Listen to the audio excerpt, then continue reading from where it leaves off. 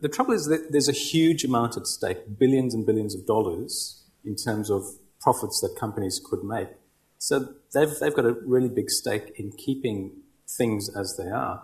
They've got their own research that they fund, experts that they turn to. And so it becomes a case of, sort of our science versus your science. And in fact, one of the things you quote in the book is that you often get that from manufacturers, that your science is bad, your science is not, it's not good science, and so on. And we've seen the same kind of debate in the past with the tobacco industry. We're seeing the same kind of thing with the climate change debate at the moment. How do you counter that? Yeah, well, in fact, the reason it's the same debate is because the same government relations companies are hired to manage those issues. The exact same people that were doing tobacco do toxic chemicals and do climate change. There's a few companies in Washington that basically control all of these things.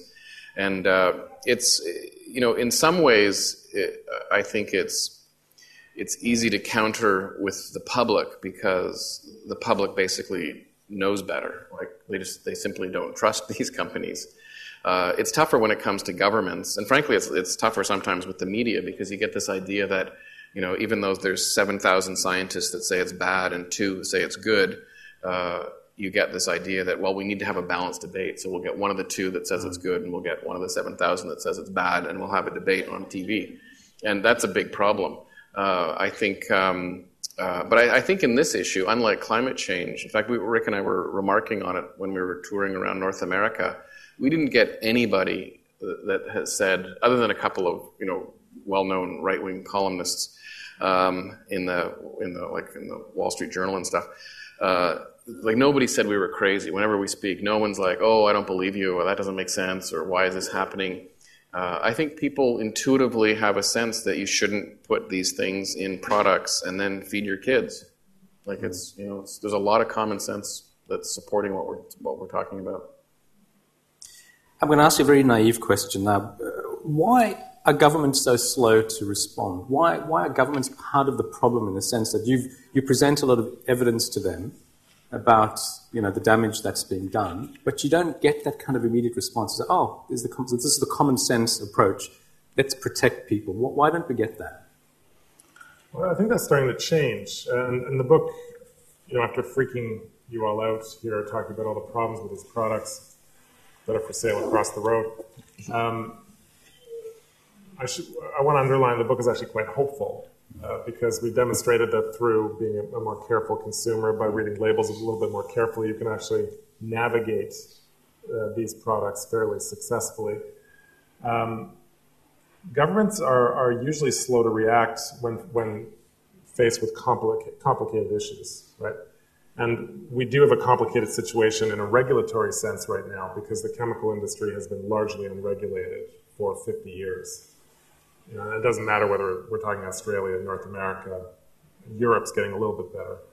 But this is an industry that has largely been allowed to run its own affairs unfettered by any government oversight for half a century. Yeah, and in fact, the chemical regulatory system that we have in most industrialized countries was really designed by the chemical companies, not by governments. I mean, that's the really scary part. I mean, I'm glad you're asking these questions because they're really important questions and not a lot of people get into the details. But we have now, and we write about this in the book, we have what we call sort of a risk-based approach to chemical regulation.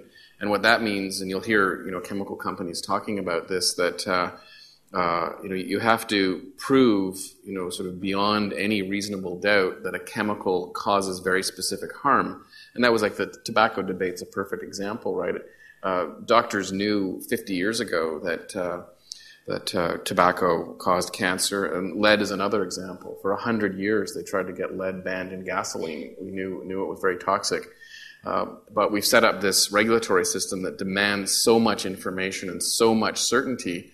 And that whole system was really designed by the chemical companies, knowing that it was going to be impossible to prove that there was harm. That governments basically, look to that system that they have and say, well, we can't do anything because according to our rules. As opposed to the other way around, right? Where you need to demonstrate one would think from common sense that if you're a company making something, you should demonstrate that that product is safe prior to being able to sell it. But what we have at the moment is entirely the opposite situation, where the onus is on charities, is on public interest groups to demonstrate there's a problem prior to a product being yanked from the marketplace. It's a bit like medications that before they go. It's exactly right. That. So pharmaceuticals have the right way of doing things. Right, you have to prove it's safe before it gets into the marketplace, but not chemicals. What about the agencies? I mean, at one point you talk about the Consumer Product Safety Commission that actually cleared PVC toys at one stage as being safe for human contact. Why was that's one of the gatekeepers in the process. Why didn't they say, stop, this is not going to work? Well, there wouldn't have been many studies done on it, for example, or studies that are done. A lot of people don't realize that most of the safety studies done are actually done by the chemical companies that produce the chemicals, and then government reviews those. So we just simply don't have the rigor in the system to come to the right decisions. Though that is changing, and I think when we talk about this in the book, things have changed dramatically with the advent of the web. And I mean, this is sort of a complicated area. It's about chemicals with funny names, thousands of them. Products, like this shampoo that has, a very extensive ingredient list with these unpronounceable chemical names. The web has changed things dramatically in the last few years. So now you can go online, and some of our colleagues in the States have done extensive product testing. You can take a look at specific brands, figure out what chemicals are in those things. You can compare products for less and more toxic product alternatives. I'll mention what those are. They're really, really good. There's one called the Skin Deep database and one called safecosmetics.org. And you can find a lot of information at an organization called Environmental Working Group, EWG.org. And it's fantastic information. And not only is that information now on the internet, but the internet's providing ways of people to communicate and work together. So we've been dealing with these great parents groups and mothers groups and breast cancer groups that really are leading this. So it's much less of a when people say call this an environmental book, I always say, well, it's not an environmental book, it's a health book, because really at the end of the day these are health issues. Well, let's talk about the experiments that you did and the things you did to your bodies. You mentioned early on about your families thinking you're maybe a little bit crazy doing this kind of thing. And I mean, that sounded quite funny, but you must have had a serious discussion with them because there were real dangers, right? You didn't know what could possibly happen, what the long-term results might be. Well, it was kind of, on the one hand, there's two ways of looking at our experiments. On the one hand, it is slightly crazy that we deliberately exposed ourselves to these chemicals, knowing what we know about them. But on the other hand, we really didn't do anything that millions of people in Australia and Canada do every day. We shampooed our hair, we ate tuna fish, we drank out of baby bottles. Watched TV. We watched lots and lots of TV.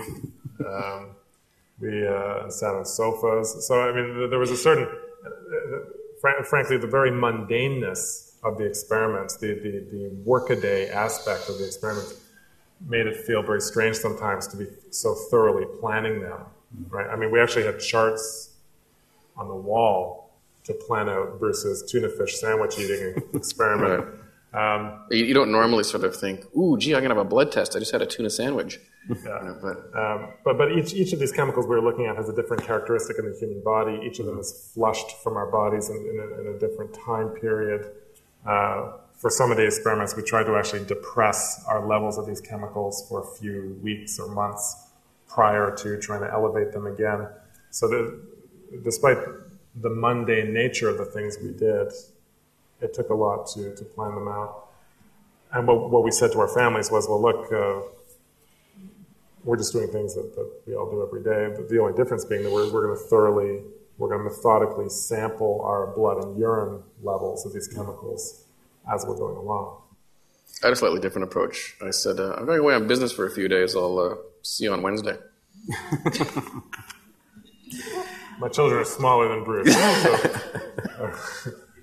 so my childcare responsibilities are make them more difficult to do. You know.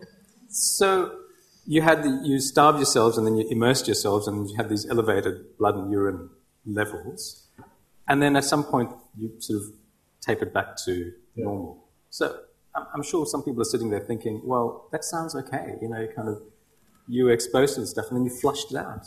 Why is it so bad?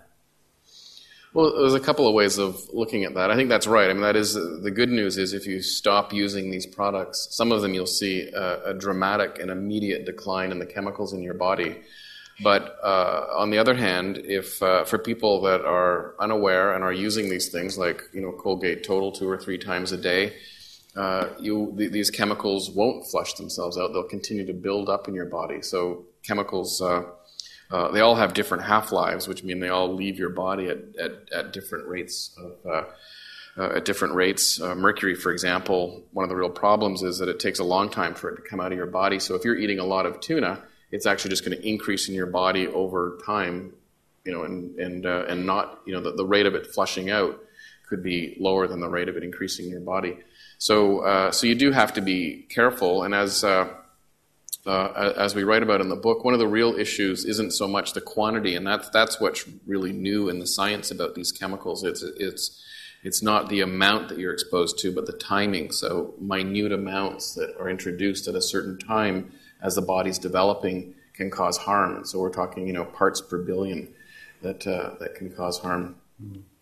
Well, West Virginia, Blue Ridge Mountains, almost heaven, according to the John Denver song we all remember.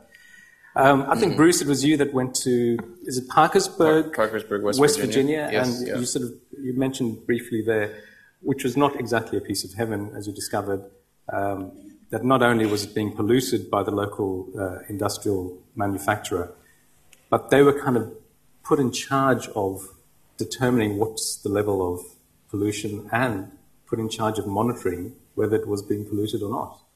Yeah, it was a real problem. I met with a fellow that was leading the class action lawsuit there, a guy named Joe Keeger, and he got a letter one day in the mail from the local water utility, and it said you have this chemical down. They call it C8 down there. It's the perfluorinated compound that's in Teflon, and it said, well, you have this chemical in your water. It's called C8, but don't worry, DuPont tells us it's safe.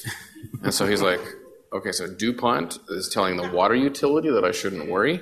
So he sent it off to the U.S. EPA. But you can fry eggs on the sidewalk of a town and it doesn't stick. Exactly. That's true. So there are some upsides to having an entire town poisoned with Teflon. That's right. And you could, because it was 100 degrees Fahrenheit when I was there.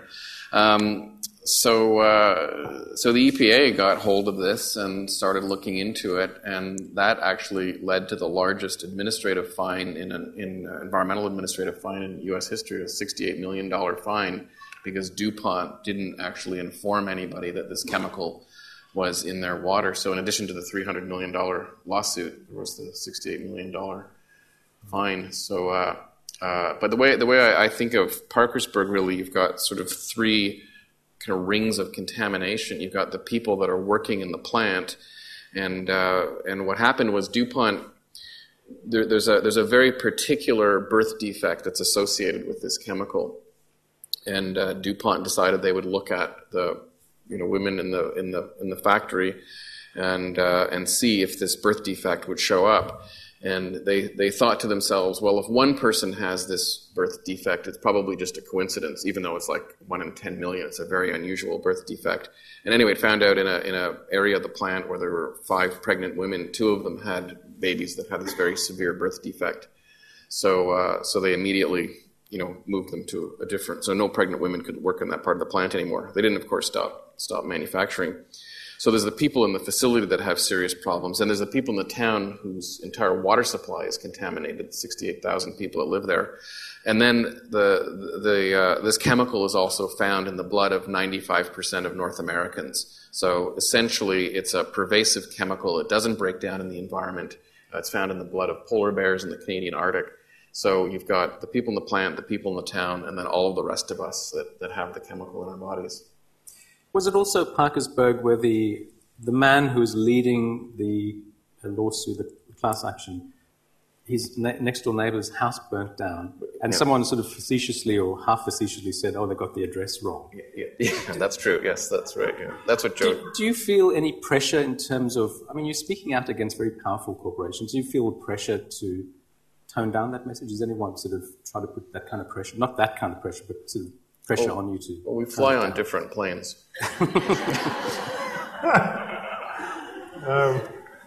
We have in Verimi is that whenever we're touring around the U.S., the chemical industry has been, at one point they actually phoned up our publicist in the States to get our schedule and find out where we're going to be, and so we're delighted that they're keeping tabs on us, especially in the United States. Yeah.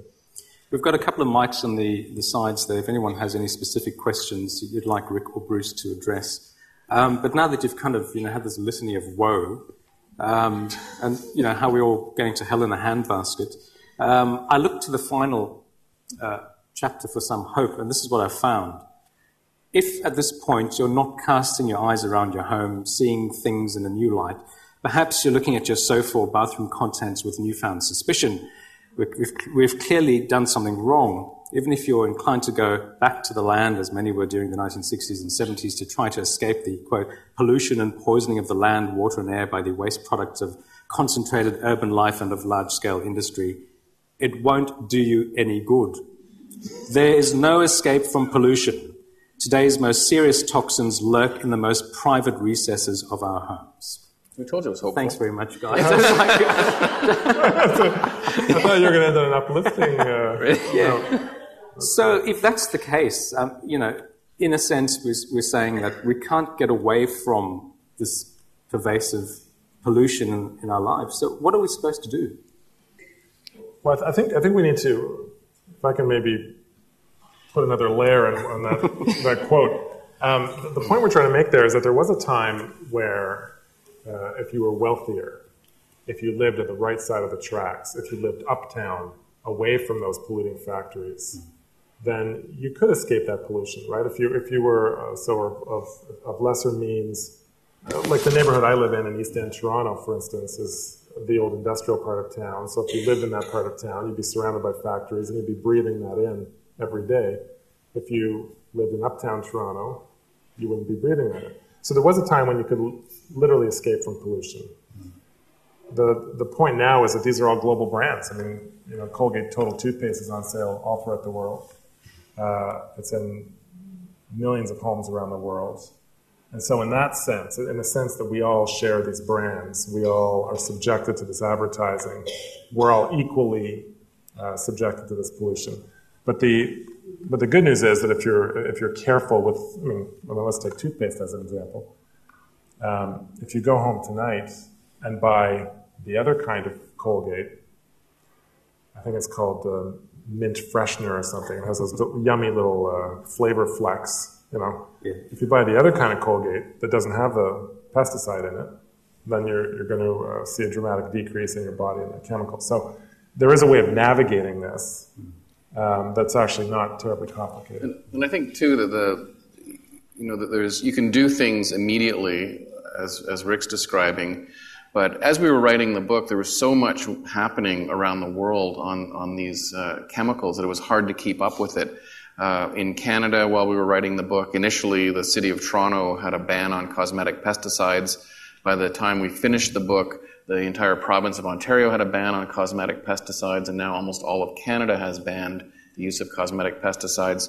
The government of George Bush, not known for being environmentally very active, banned phthalates in children's toys. The Canadian government banned bisphenol A in baby bottles. We're seeing state governments around the U.S.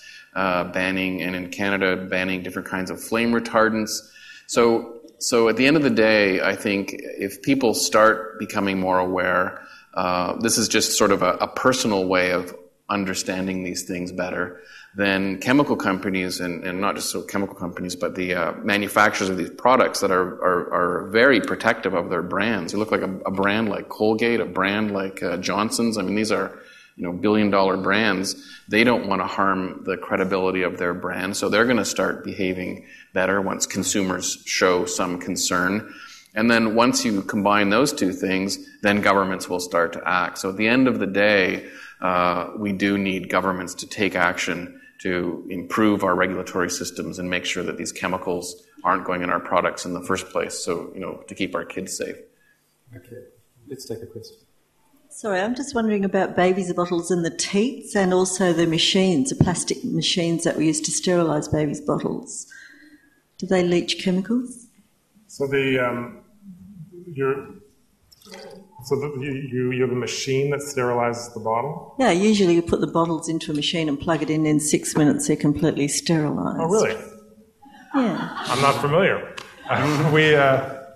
In my neck of the woods, we put in a big pot of boiling water in the stove, but we're a bit behind. We're a bit behind. Things are better here in Australia. Well, what I say about that is that whenever you heat plastic, and it doesn't matter what kind of plastic it is, that degrades the material and the chemicals start leaching out of that bottle. And the nipples, the teats on the bottles, what do you do about that? Those are typically silicone, or you should make sure that you're buying silicone nipples. And then you can boil those, there's no problem. Okay, we had a sudden rush of questions. We're running out of time, so just very quickly, please. Is there any plans to do any more experiments for a sequel, and do you take requests? I bet you've never had that question before. Yes and yes are the short answers.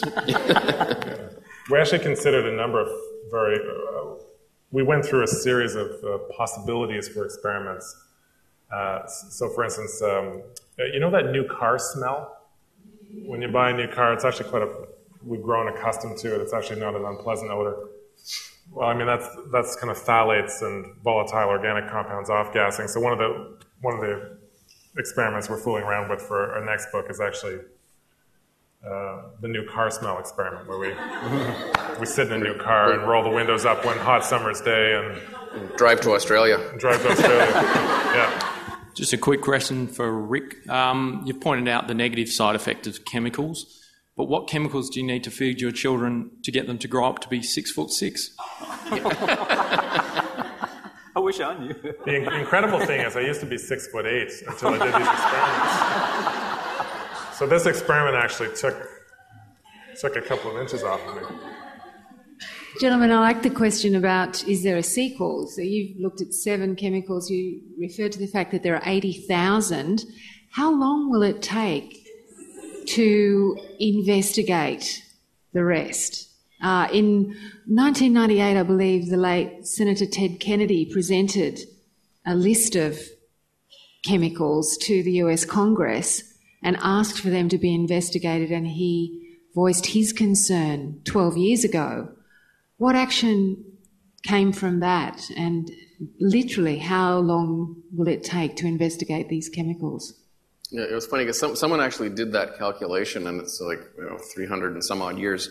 But the issue that we're getting at is looking at classes of chemicals. So when we say there's 80,000 chemicals, there's probably several hundred perfluorinated compounds that are used in. So that's the chemical that's in Teflon.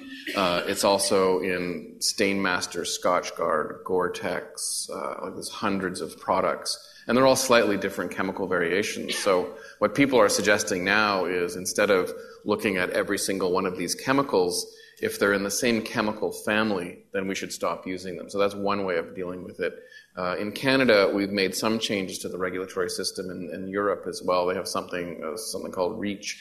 And it's a new way of looking at sort of fast-tracking the chemicals, so that you look at the properties of the worst chemicals, they get bumped up, and you start reviewing those. So there are things that people are trying to do now to sort of fast-track the system.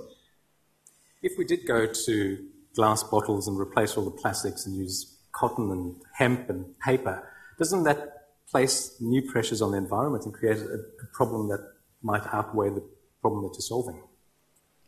Yeah, well, there's always trade-offs. I think you have to be careful with chemicals that you're using, but or product substitution. But I would say the majority of the chemicals that we're talking about just don't need to be in the product, right? They're non-essential ingredients. So you can eliminate them, and you don't really need. You just take the triclosan out of here. You don't add phthalates in the strawberry shampoo. Nothing. Frankly, very little is more energy intensive and more wasteful than plastic. I mean, if you add together the chemicals that go into the making of plastic, the pollution that's produced in the making of plastic, what happens to most plastic things after you're done using them, glass is light years better than that. And the plastics are almost all derived from petroleum in the first place. Well, I've just been told we've got 30 seconds. I'm sorry. Can you make it really quick? Does doing a detox or yoga or cleansing your body, is that going to help get rid of these things? Yeah, well, that's actually something we're looking at for the second book as well. I'm hoping to spend a month in a sauna. But